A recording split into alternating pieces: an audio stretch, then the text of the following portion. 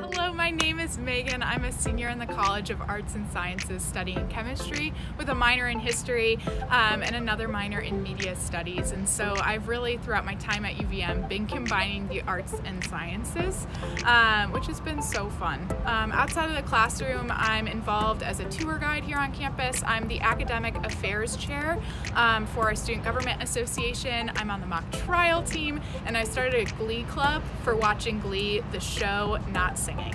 And so I have a lot of goofy roles, but I also have a lot of fun and take a lot of work seriously here. All right, so the Fleming Museum is the largest fine arts museum in Vermont, and it has a collection 40,000 items strong. It's so beautiful in here, and it's also free for all students. You can come in just to study if you're not taking a class in here, and it's just like this really cool space that's super enriching for all students that you can just get into. This is my exhibit that I curated with a group of students in an art history class called Art History 282, which was about museum studies. And this exhibit is called Resist, Insist, Persist. And it's something that throughout the semester we were working on, and over time developed what it was going to be about. We look at art and protest through 4 different lenses: gender, the state, race, as well as socioeconomic class. And throughout that whole semester, we were Skyping in with different alumni who work in museums, talking about the relationship that people have as museum goers with the art and who's welcome in different spaces here at UVM. So this exhibit really examines that and also brings in art by artists who aren't typically shown in museums, and that's what's really cool about it. This piece right here is actually done by a UVM professor who works in studio art department. Mildred Beltra created this, and it talks about the relationship between race and art. And it's really cool that we have a local artist who was able to loan this out. So this is the Egyptian exhibit that talks about Egyptian art, but this was something that was super useful for me when I took a class on Egyptian history. We would talk about Nagada pottery and things like that, which is in this case right here. And while I was writing an essay for that exam, I was actually able to just talk about what I saw right here. And that was just super enriching, being able to see what we were actually talking about, and it's just right here on campus. But the other thing with that is talking about how a lot of these different things, the provenance of those pieces of work is really, really shady. So how we came to get these pieces of art and how they wound up in our collection is another really interesting thing to look at. So I'm actually a chemistry major here at UVM, and so as I've been taking courses in the humanities and the arts over time, I've skipped out on a lot of intro classes. So to have things like the Fleming Museum and other different art pieces here on campus has given me greater context to what it is that I've been studying, and it is this great little supplemental resource for me. Welcome to Royall Tyler Theatre. This is the main theater here on campus. Any student, no matter what your major is, can participate in the shows that run year-round. So you don't have to be a theater major or minor to actually be in a production. It's open call auditions, so any age can also get involved. There are 3 main stage productions throughout the year within Royall Tyler Theatre. There's a one-act festival for senior students, as well as a wintertime show. Last year it was a talent show. You're able to do all sorts of different things. It doesn't have to just be performing, though there are student groups that do things like that. There's the University Players, as well as name pending and improv group here. But there's also opportunities to get involved in tech here. There's also opportunities to get involved in lighting design, stage design, all sorts of different things. You can be any major to get involved in those things as well. There's also a pit orchestra and a pit band, ways to get involved musically. So if you're a music education major, for example, you're able to get involved in blocking shows, in creating sound design for shows, and it's just a really cool opportunity no matter what background you're coming from. All right now we're in Cohen Hall, which is a new building to our campus.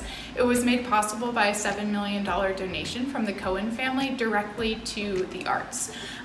So this opened up a whole bunch of new classrooms, drawing studios, a room where you could go and rent out high resolution cameras if you're interested in creating digital art or in a film studies class.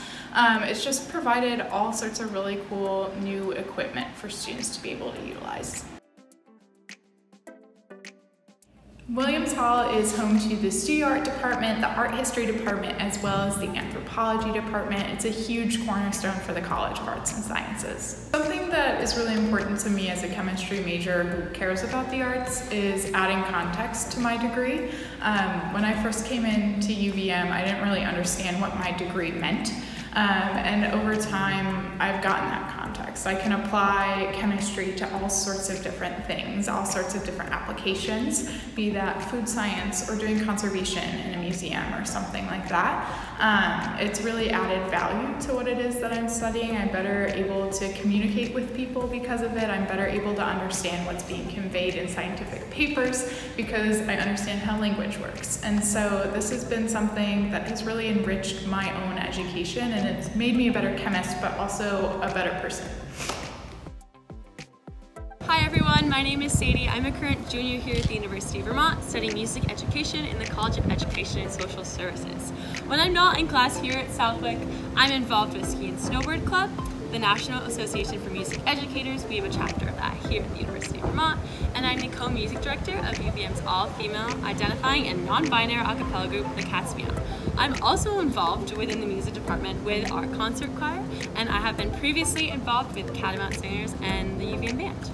So there are countless organizations and groups and ensembles that are available for our students. So not all of them are affiliated with the music department, but we do have a lot of those. So we have orchestra, band, choir, chamber choir, there's a jazz vocal ensemble, there are so many jazz instrumental ensembles. So there are countless ways that you can get involved with something that is affiliated with the music department, and all of those opportunities are available in the music office. The music building is a great place to meet other people who are interested in starting your own band also.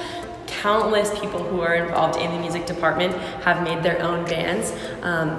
I'd like to showcase some of my friends actually started their own band and then won the UVM Battle of Bands and were able to perform at Springfest. They opened for the artists that came for our Springfest, which was so cool to get to see people that I have class with up there performing music in front of the entire school. It's really awesome.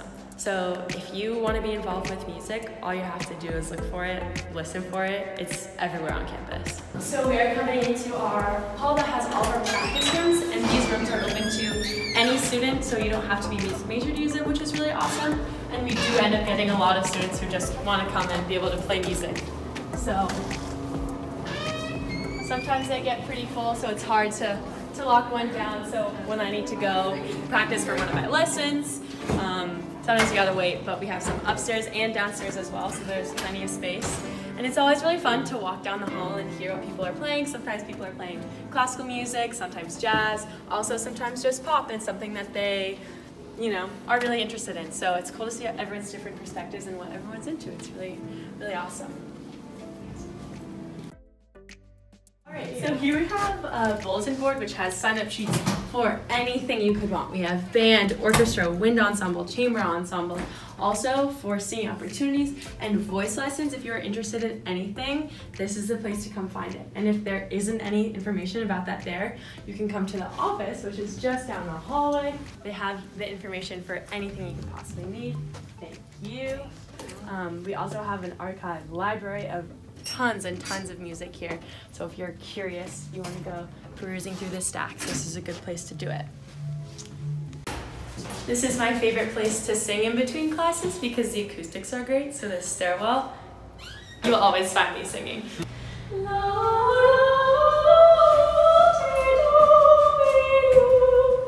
Like that.